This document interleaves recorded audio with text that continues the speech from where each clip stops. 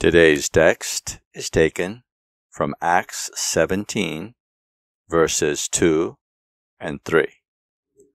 Paul reasoned with them from the Scriptures, explaining and proving by references.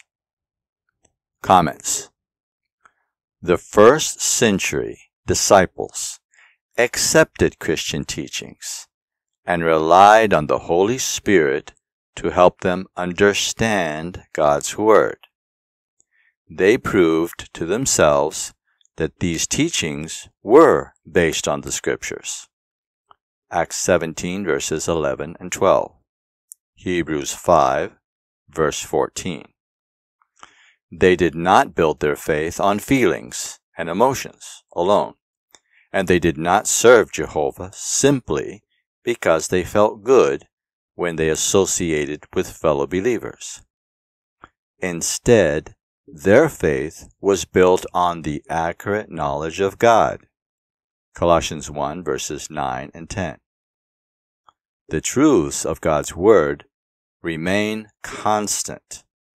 Psalms 119, verse 160.